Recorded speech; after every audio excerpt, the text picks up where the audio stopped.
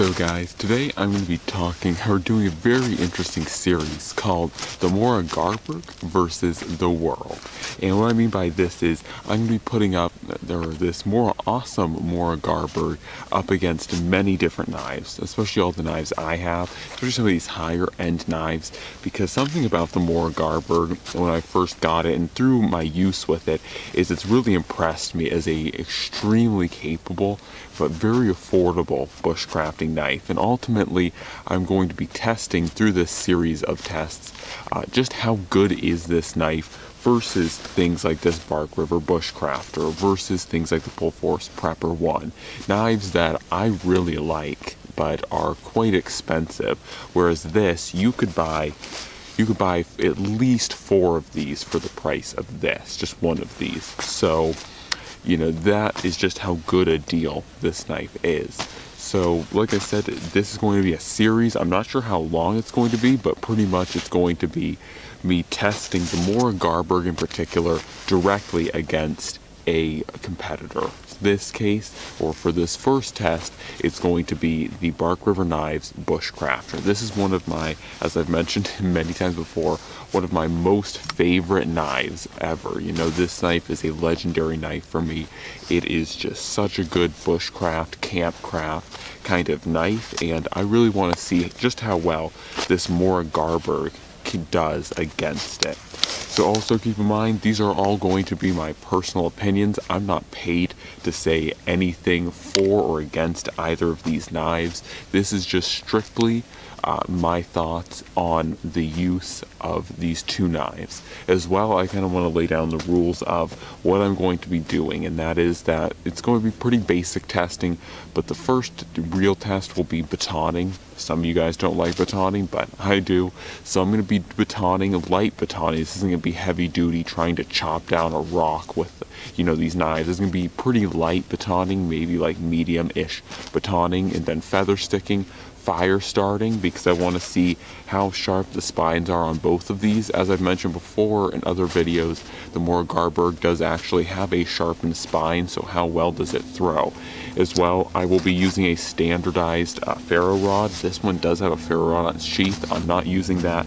I'm actually be using this Mora, and I know Mora, but this is the Mora Eldris ferro rod, but it's a very fair comparison, I believe. And so that's going to be the standard of measure. Both knives are going to use that ferro rod. So they're going to try and create, or I'm going to try and create a feather stick with both of these knives. Or first I'm going to baton, feather stick, and then use a little bit of accelerant just to see how well they throw sparks. And then I'm going to try to do a tri-stick, or at least a few notches with the tri-stick. So that is essentially the testing of these knives, and I just want to, yeah, I'm sorry that this is getting a little lengthy here with the whole explanation, but I just want to kind of explain what this series is going to be about and how am I going to test these knives. We have a really nice piece of dried spruce. This stuff should be extremely flammable, and in this pouch here I have just a little bit of aspen, the inner bark pulled to pieces, and this will be the accelerant for the ferro rod. I'm not going to do a big fire here. This is simply a small fire to see which one is easier, as far as ferro rods go, which one is easier to light, or which one lights off from the ferro rod the easiest. This first one, I'm sorry you can't see the very beginning of this, but this one, in fairness, I'm not lying, is the Bark River Knives Bushcrafter. It will be the first one to be batoned with. Now this is a triangularly split piece of bark, or spruce, so it's not going to be exactly equal, but it's going to be pretty comparable.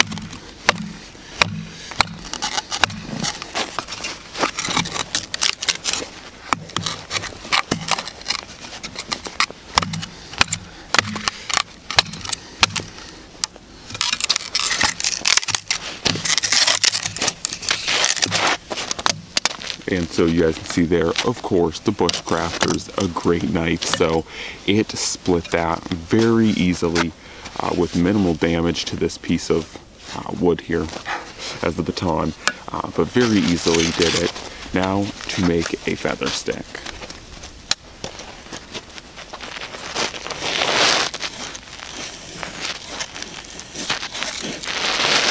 Now, if you guys will notice as well, I am adding the additional challenge of doing this all with mittens. So these knives do have an extra possibility of a bonus for if these knives, especially the Garberg, you know, are better prepared for cold climates, you know, they may actually perform better.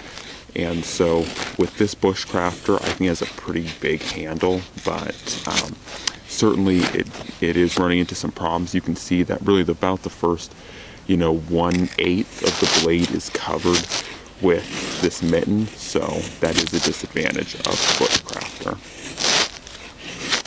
So not my best feather sticking, but good enough. And now on to the Garberg. So like I said, you will not be able to see the top of this, but I do promise it's as equal as possible.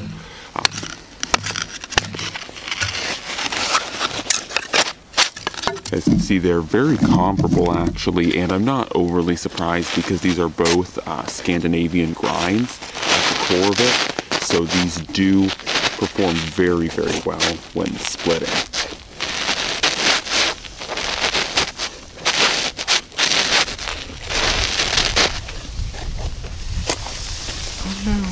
So once again, I'm already noticing as well the advantages of this handle and how it's set up for the cold weather, and in particular using mittens, so I am really liking that. I also do want to apologize too for any noise that you guys hear. That does suck. Any mitten noise you guys hear, that does kind of suck, and I'm sorry about all the whiteness. It is currently snowing, so it's just very bright out. But anyways, very nice feather sticks, if not a little bit better than the Bark River Knives Bushcrafter, but very comparable so far, other than the whole fact that with this one there's a lot more palm filling, I think, and this is what really helps with these mittens. If you guys notice here, this is what this looks like with the Garberg, and this is what this looks like with the Bark River Knives Bushcrafter. You can see I can do pretty well with both, with not having too much mitten conflict. But like I was saying, what I really dislike about the Bushcrafter is it has a very thin, as you guys see there on the front end, is very thin. And when you're wearing a very thick glove or mitten like I am, these are very thick mittens, you'll have a lot of problems when you have very thin parts of knives, because you really need a very filled hand to really soak up that entire mitten. All the tests and the standard of this test, I will be doing the Bark River Knives Bushcrafter first, and of course this is its respective feather stick here, so it's what it made and it's what it will have to use to start this fire. I'm not going to do any cheap shots here. So in fairness, I do have to actually scratch this material off.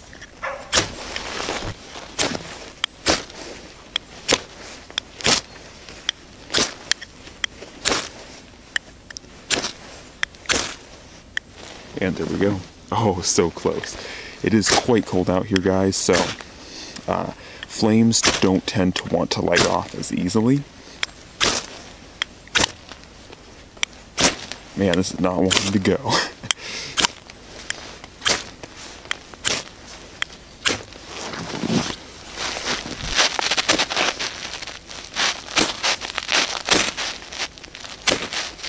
And there we go. Almost. Okay, there we go. So you can see there are a little bit of flames. I'm just gonna let this kind of take off. In fairness, you know, if you really wanted to, you could light it up. But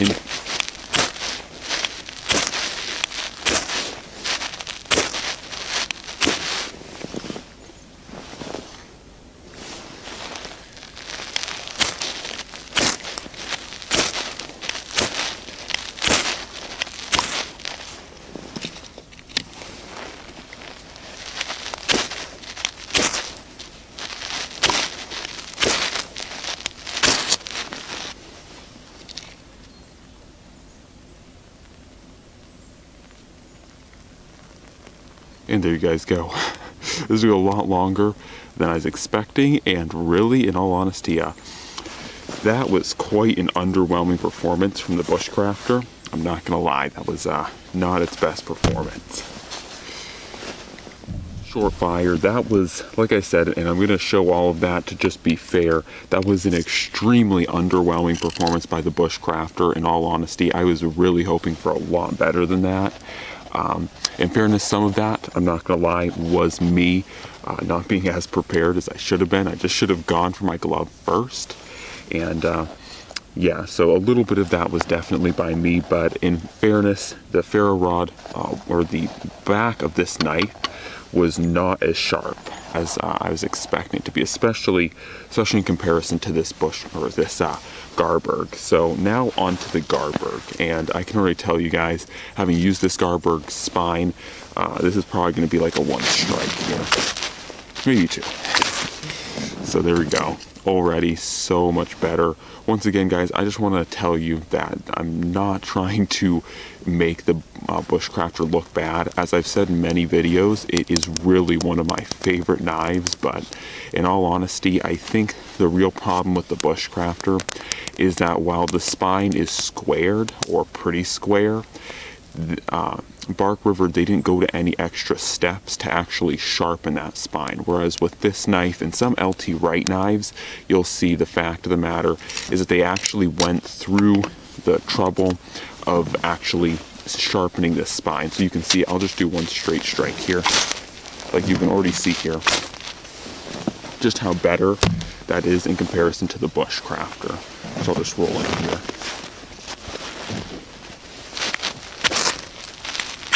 You can see that the spine on this Bark River, it catches most of the time, but it does not want to catch every single time. So that is where I think the Garberg really beats the Bushcrafter, is in fire starting, and that, in all honesty, is actually really surprising. I am actually quite sad that the Bushcrafter did not perform that well.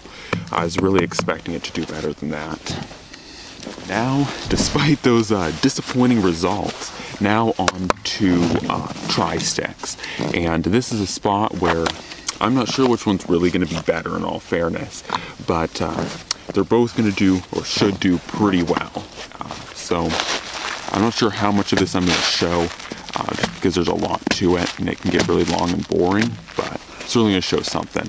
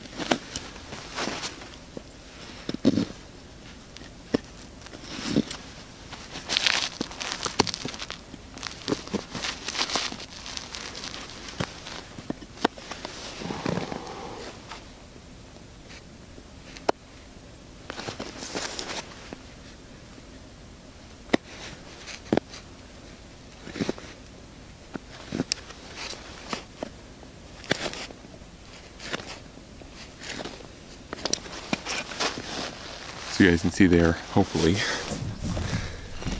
So you guys can see there, hopefully that.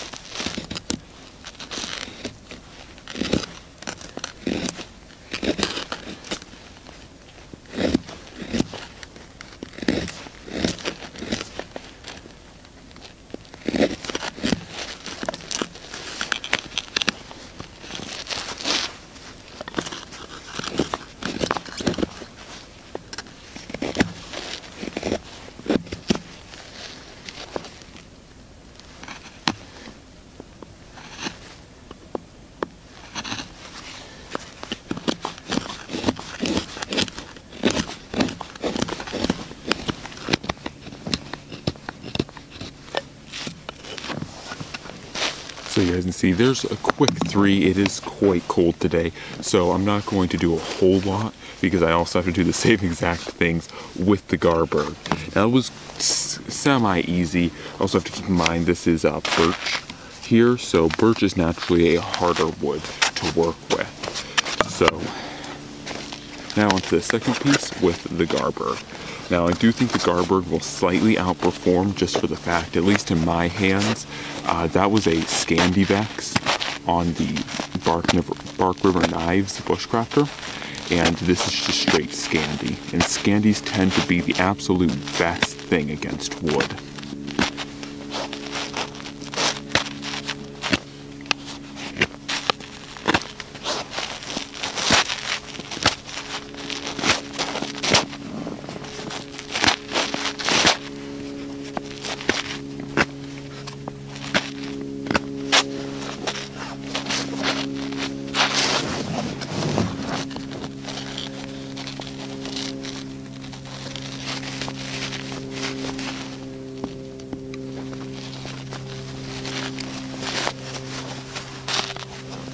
Sorry about that Eldris getting in the way.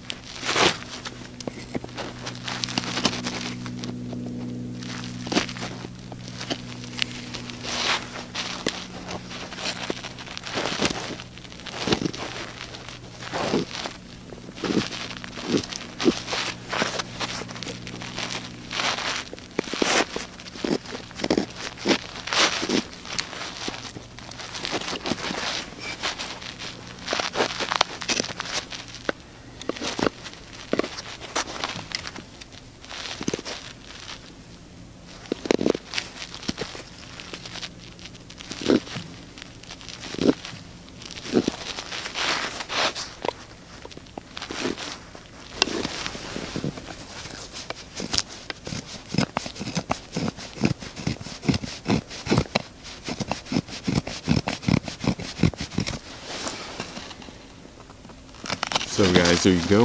Once again, pretty short because it is quite cold out here and I don't want to spend up a whole lot of your time or my time sitting in one place carving these notches, because you actually get pretty cold just sitting and carving notches in one place. But anyways, I want to summarize this comparison of the Garberg versus the Bushcrafter, and actually pretty shockingly, especially with this test went pretty shockingly actually in my opinion, failing to perform well with Firecraft. As far as making notches goes with the Mora, it worked just fine in my opinion. I really didn't notice anything, you know, overly better than this or overly worse than this.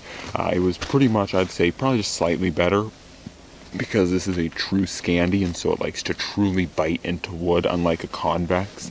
Whereas if you have any sort of convex, it won't like to bite into wood as much.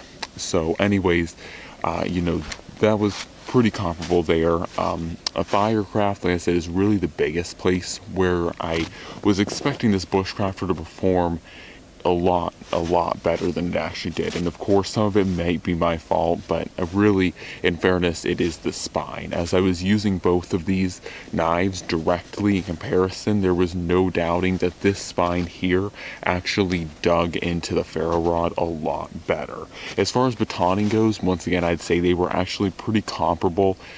You know, I didn't really find any difference in either of them. They are both similar in size and weight and overall, you know, grinds and everything. So there's really no reason why, you know, one of these should perform better in batoning that. So anyways, guys, very interesting. I really am liking this series because you guys really get to see the truth behind, you know, just how much, you know, worse or better, you know, this knife is, or how much better really is this knife over here, you know. You'll get to see just, you know, the real life comparisons between a Mora Garberg and a whole bunch of different knives, you know. And so that's what I'm really hoping to do, is show the honest truth with just how good this knife actually is. And really, I hope I can show you guys why I really love this knife. You know, why, you know, this knife, like I was saying, when I first held it, I knew it was going to be like an instant winner, because you know, this is some of the reasons why I knew that. So anyways, guys, that is it for now on this Mora versus the World Part 1. Hopefully you guys like this series. Don't forget to comment if you want to see more of this series. I really want to make more of it, but obviously if you guys don't want to see this series at all, I'll stop. But anyways, guys, don't forget to comment, like, share, subscribe, and tell me what your thoughts are on this series, and I'm out.